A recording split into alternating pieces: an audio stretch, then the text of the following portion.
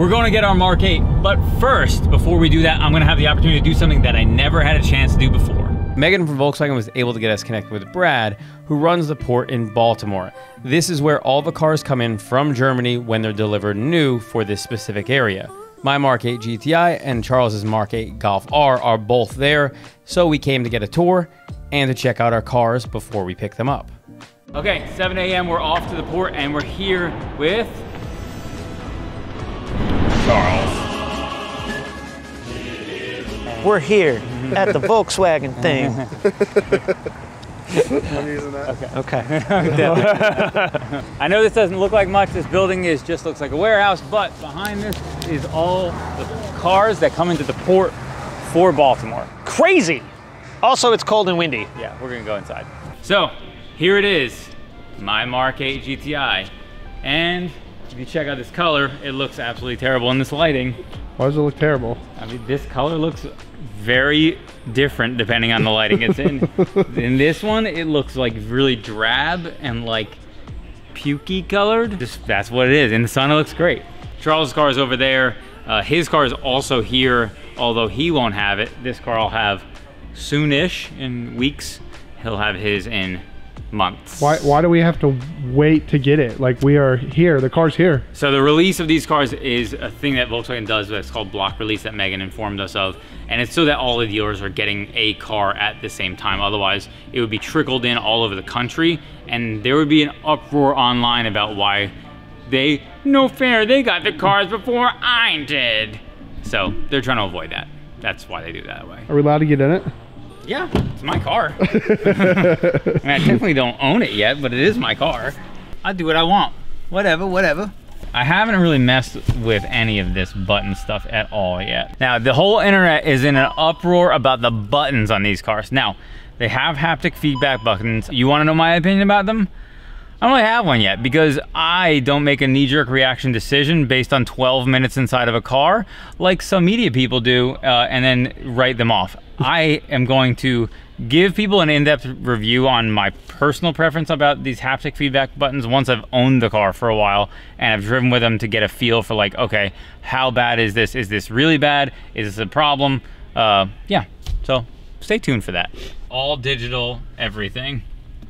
I don't know why this isn't turning on though. It might be because it's in transport mode. Transport mode is something that prevents people from driving cars really fast in these places. So it doesn't limit the power, but it does limit its top speed. So I think they don't go over 20. People don't get into high-speed crashes in their lot. you can accelerate as fast as you want, all the way up to 20 miles an hour. And this transmission is prime for a short shifter. Large fit, like right out of the box? Right out of the box. We're just gonna do it right away. Can we do it right now? It's not something I think would be frowned upon to start working on the car in the bay of the port. I think it'd be frowned upon in this establishment. Frowned upon in this establishment. I do like this this honeycomb. I actually think it's cool. I really, the only gripe I have is this center console feels kind of cheap. Hey, you can't say that inside the port. It's my car. It's my gosh car. It doesn't matter what your opinion is, because you have to own this car. I bought it anyway. I already bought it. So even if I hate it, it's already, I've already made the decision. We gotta make all the DIYs for y'all. Pretty sure I'm gonna do a DIY to swap this to the Golf R trim, because it's black. It's not aluminum like this here. Mm-hmm. I think I like the idea of having a black one better. This situation here, you could fit a very large amount of space here, and if we look at the Mark 7 that's over here, that fitment's a little bit different. We're not allowed to unwrap it. I can't believe I actually got that. Ooh, wait, they give us all this stuff? No, I paid for that. They didn't give us that, I paid for that. Ooh, they gave us this because we paid them for it. Port installed accessories. So actually fun fact, we're in the port installed accessories warehouse, I guess you would call it. These are pretty cool doors. They have these like super fast doors that roll up, you drive up, they open up, you'll pull in, and they do all the port installed. If you look over there, Nathan will get a shot of a door opening and closing because they open and close super duper fast. Now many of you are upset about these. I don't like these either. They're yucky. We're probably going to sell touch-up paint cans like rattle cans that Volkswagen makes to give you the ability to paint over them. It wouldn't be bad if they were clear either, or even smoked. So they're honking horns a lot because the cars here are all wrapped in like these bags. This car actually doesn't really have one, but a lot of the Audi cars do. And visibility is not so great when you're driving a car inside of a bag. So they honk to say, hey, if you get hit by me, it's your fault because I honked. So we checked out my GTI, but there's one more car, and this is the MK8 Golf R. This car belongs to... Oh wait, forgot shit. 17 speed. So 2022 Golf R, 2-liter turbo, all-wheel drive with a torque vectoring rear diff. Mine's gonna be a 6-speed manual, which is awesome. Paul mentioned that he's getting his car pretty soon. Mine's a little bit more open-ended because I don't have enough quantity yet, so I guess just like Paul, I can't take mine home today, which is the ultra sad bummer. But either way, super jazzed. I'm looking at these cool 2-piece rotors. What's cool too is this one's getting a 27 horsepower bump over my Mark 7, which is awesome. More powers to make race car noises and go vroom vroom. As much as I'd like to hang out inside and look at cars all day, we came outside to check out more of the port and the cars that have been sitting for some time waiting to come to dealers. Pinch yourself, this is not a dream. These are MK8 GTIs as far as the eye can see. This is where they are staged to get ready to go on trucks to dealers in the area for delivery. So this is one of 7 ports in the country that have this type of setup waiting for MK8s to be rolling out. They'll be going into all the dealers and then obviously R once they come as well. Reflex Silver Metallic, back for GTI. Oryx White Pearl, a first time on GTI. Atlantic Blue Metallic, a first for GTI. King's Red Metallic, a first for GTI. And then farther down there, we've got Moonstone Gray, which is a cool non-metallic color.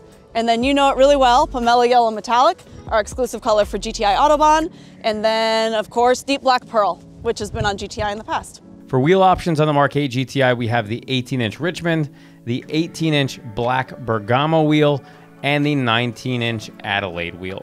We really wanted to show you cars coming off of the ships. Unfortunately, the day that we were there, it was too windy, and they had to anchor a ship offshore to wait for better conditions to unload the cars. Now we complete our port visit, and we wait for launch day. Okay, it's been 2 weeks since we came to the port, and we're here at Lindsay Volkswagen picking up my GTI tonight and then having our event tomorrow. So obviously our Mark 7 here and our Mark 8, which we're gonna start with the PDI process. Now PDI stands for pre-delivery inspection, and that's what all technicians do on cars that are new that come into a dealership before they go to detail and then get put on the lot for sale. We're gonna start with shipping blocks, which we gotta go up to show you. Shipping blocks are something that about 1 in 10 dealers probably didn't take out of your car. Not Lindsay though, they would never forget them. And this pink guy is your shipping puck right here.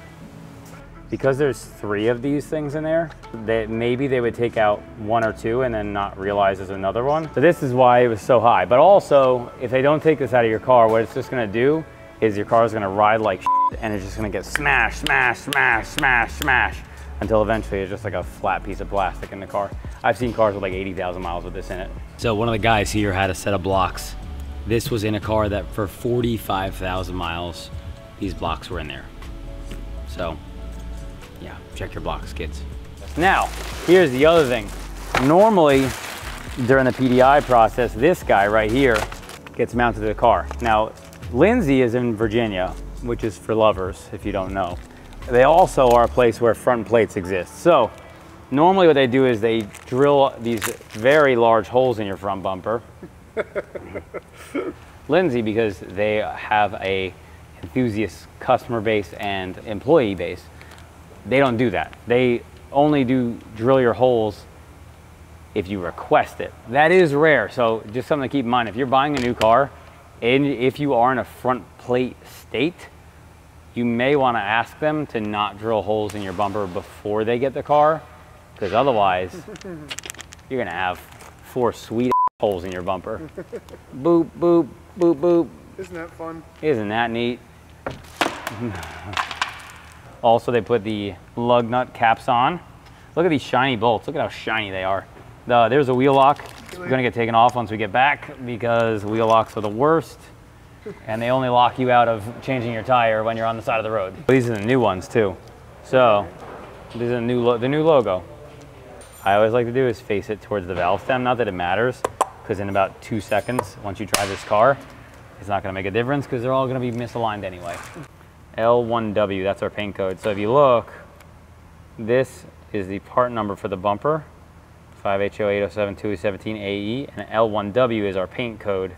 That's how they know this was the painted bumper for these cars.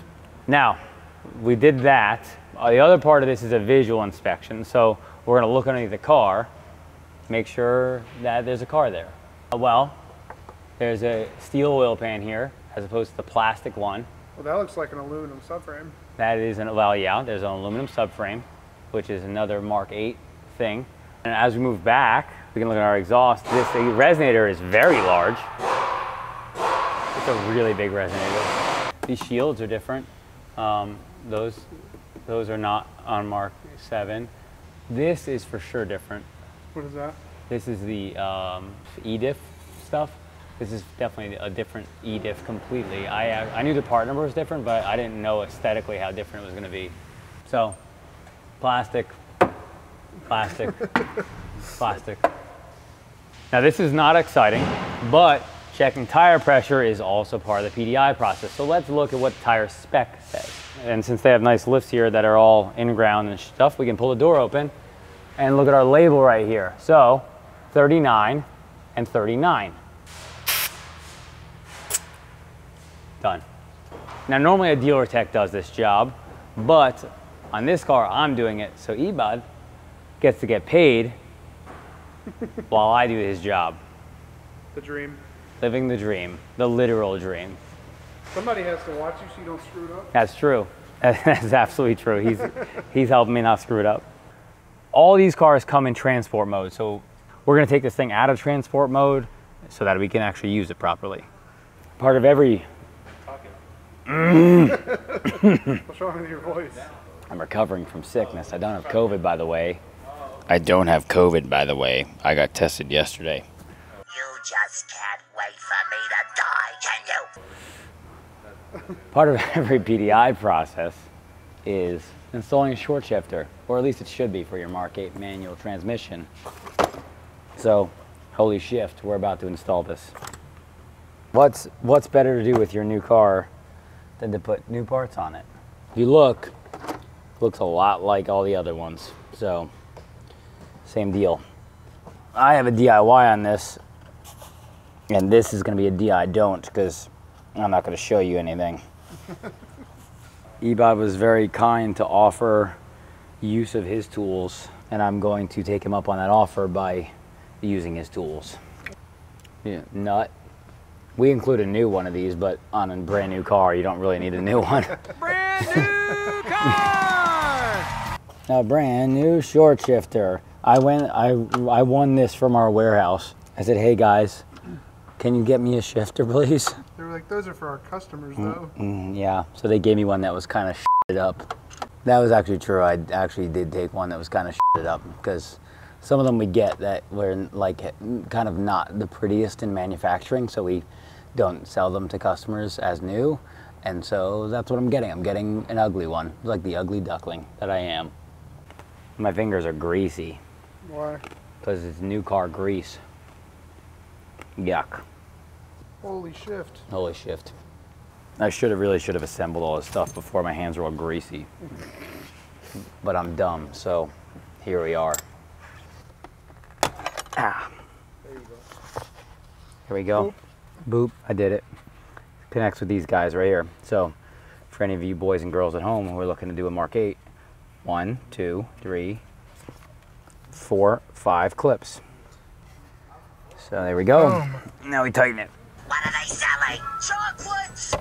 What? Feels sweet. Your enthusiasm. Kill me with it. I'm very enthusiastic. This is my most enthusiastic face I can come up with currently. Also, check engine light.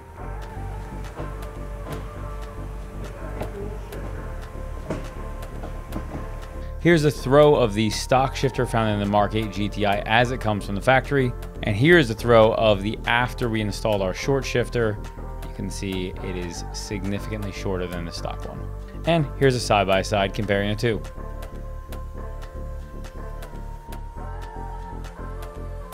Now enjoy a montage of peeling this car.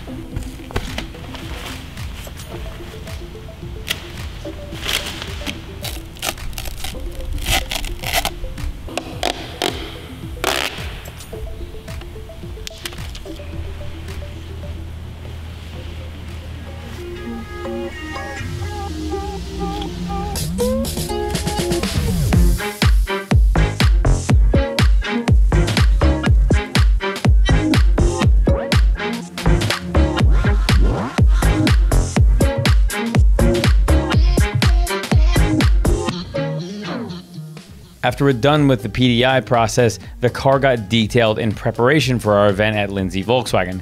Because we're up in the Volkswagen headquarters area, Megan from Volkswagen and Sean from Volkswagen brought out factory cars, namely the Mark 8 Golf R. Lindsay also had a Mark 8 GTI that had a Oettinger kit installed on it, which has the front lip, the rear spoiler, and the rear valance, all from the Oettinger body kit, which goes on the Mark 8 GTI. Thanks so much for everybody who came out to our meetup. We really appreciate it, and thank you to Lindsay. We really appreciate them hosting the event. We will be back at Lindsay when Charles is picking up his Mark 8 Golf R sometime in the future.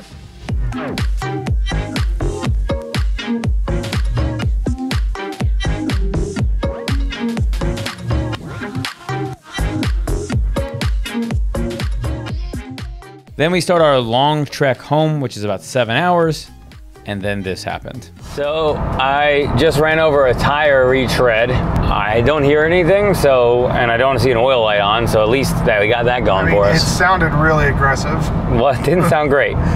So we'll do some inspection. There's no vibration or anything or drivability issues, so we'll have to look when we get back to the shop. So I haven't looked over this car yet, so you're gonna find out with me what kind of damage we have. My S4, when I hit that tire tread, it hit much higher on the bumper, so the front end was destroyed. I think the bill was like 7 grand to fix it. So you're gonna find out right now how bad this car is. First thing I see here is that. That probably will buff out, would be my guess. Rubber there, and you can see that's rubbing off a little bit, so that will probably buff out. So that one's probably okay. Hit on this side here where we saw that stuff on the front bumper, so I'm looking for damage underneath anywhere. You can see there's a little bit. Oh, we did break our belly pan. That's not shocking.